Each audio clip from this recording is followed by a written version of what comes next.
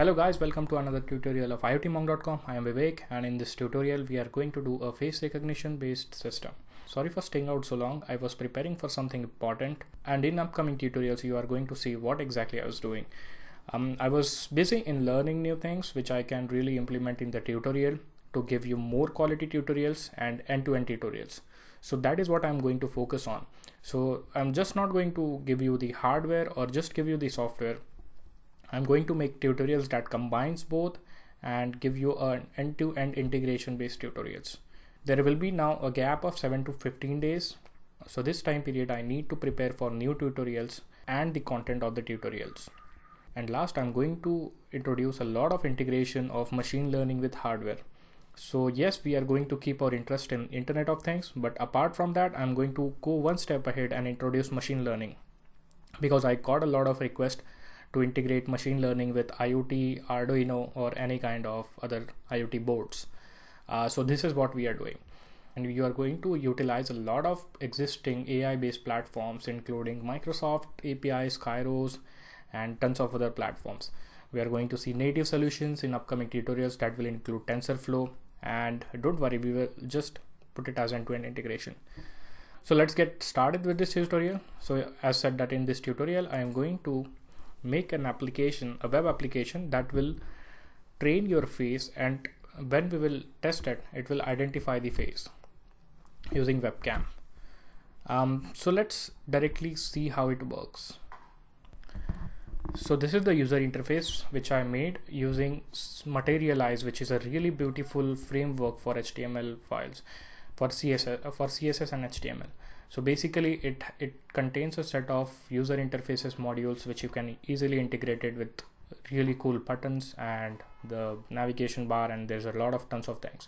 So if you want to go ahead and build something on your own, you can really use this Materialize framework for this. So let's see it in action. So this specific web page is for training your face. Let's say I type my name, and you have to turn on the camera and then simply click on train, and in some time it should pop up a window that image trained successfully by Vivek in name gallery. So let's test it. I'll just again, you don't have to do anything in this text box. I just leverage the same user interface. So again, turn on the camera and click on shoot button. As you can see that it identified my name as Vivek. I just put a small tone when we click the button to capture the image while recognizing it. So this is how it works. So let's see how exactly it works behind the scene. First, go to kairos.com. And this is the platform which we'll be using for face recognition. It's really awesome platform compared to other platforms. The reason being, it's free forever. There are a couple of API calls which are free for you. So it is best for experimentation, and you really get a good result on this. So I'll directly go on login. You can sign up here and enter your email. After signing up, just enter your email and password and just click on login button. After that, you will have the API dashboard where you will get API ID and key. So you have to copy and paste it aside and keep it aside. And let's see the code. I will be uploading this web pages in the GitHub link, along with the explanation of what exactly you need to do and where the changes you have to make. So I'm not going to exactly like write the code in front of you. That is going to take a lot of time, and I don't want you to lose your patience in between of tutorial.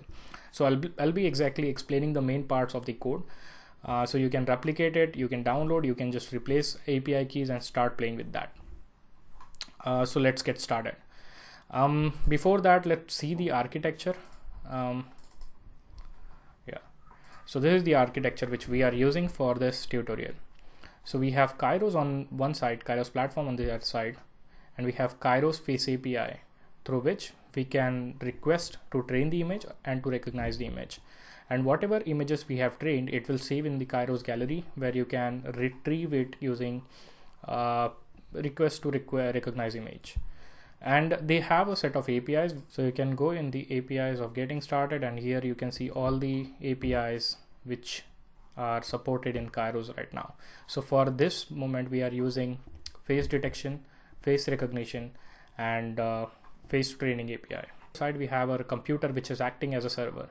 So we have a Node.js HTTP server running on our computer.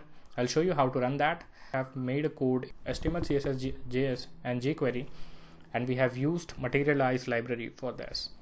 The web page for recognize image also uses the same web technologies, and we have webcam on our computer using which we will be capturing the images to send it to the Kairos.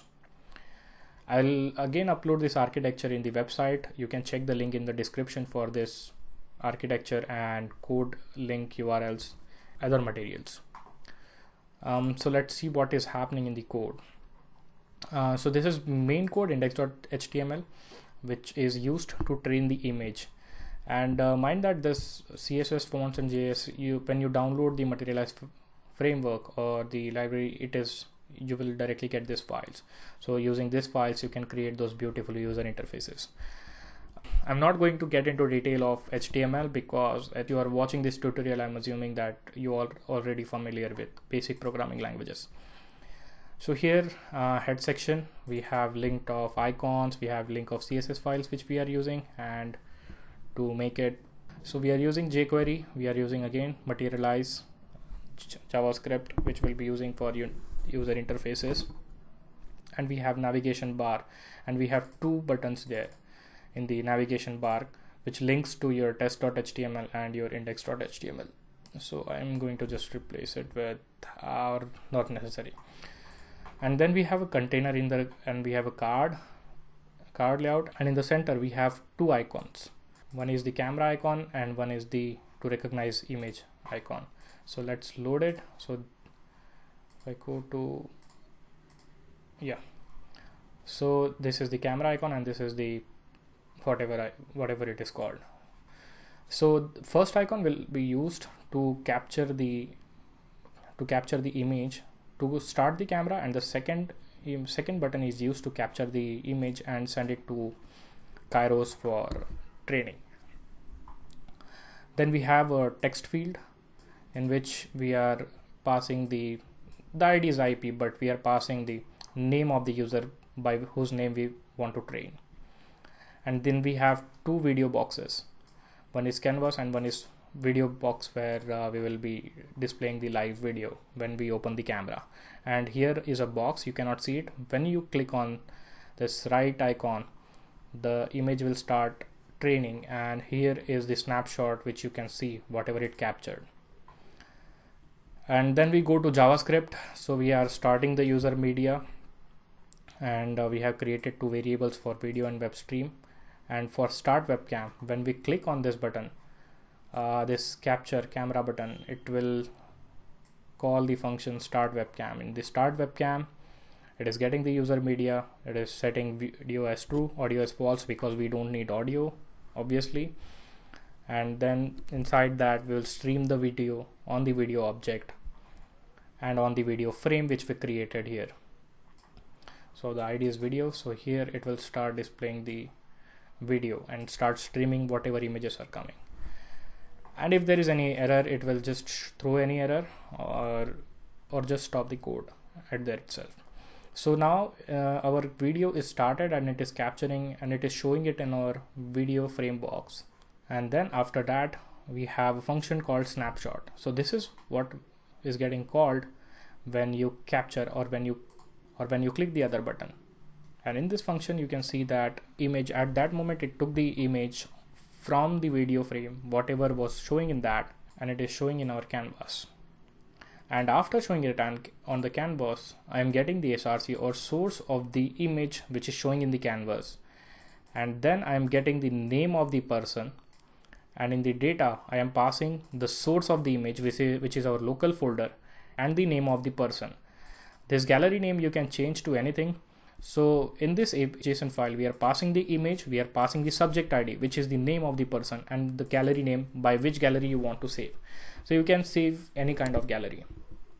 And in the settings, asynchronous true, cross daemon true, URL is to train the image. This URL is used to train the image. So I have put this Kairos URL, and then method is post, and headers will be application JSON. App ID, you have to replace it with your app ID. App key, you have to replace it with your app key.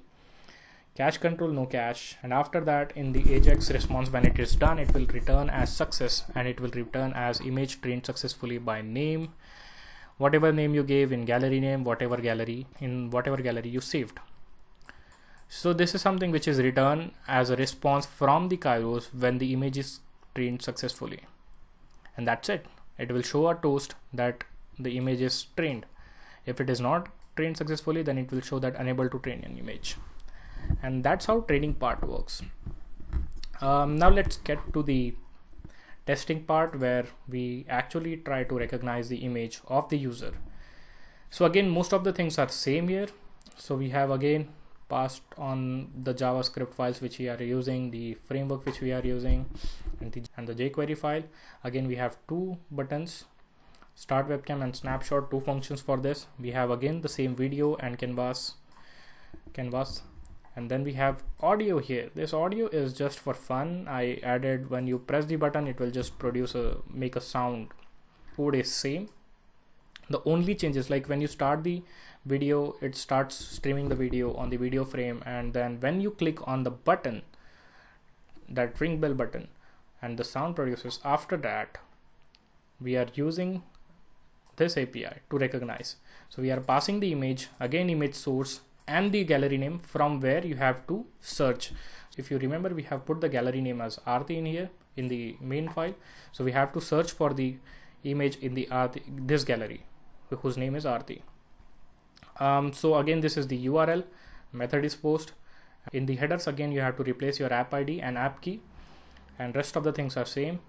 It is successful. It will throw a message that the user is identified by name, whatever JSON response I am getting of the user, and it will throw a toast. Toast means the pop-ups which were showing that the user is not identified.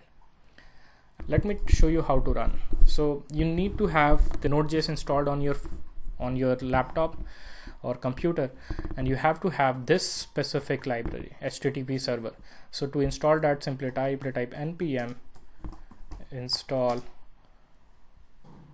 HTTP -server and hit enter. So in some time it should install. Since I already have the library, it will not take much time for me. For you, it might take some time to install it. So the first thing you need to do is just download this folder from the GitHub link, extract it, go in the web pages folder, copy the link, and get in that folder from command prompt, and simply type HTTP -server. So it will expose the web pages on this specific port 8080, and in the web browser just type in localhost :8080, and that's it. And then again, you can watch the video from starting how exactly to run this. Like, you need to type in the name first, start the camera, capture, and it will train. And you can go in the test tab to exactly recognize the image. I will leave the link of article and the code in the description section. You can go ahead, check out, download, and if you make something cool, just post it in the link. Thank you for watching this tutorial. Happy learning. Hit like and share this video if you found this tutorial useful. Comment below if you have any questions, and please subscribe to my channel if you want to keep seeing awesome tutorials. And don't forget to visit iotmonk.com for more tutorials.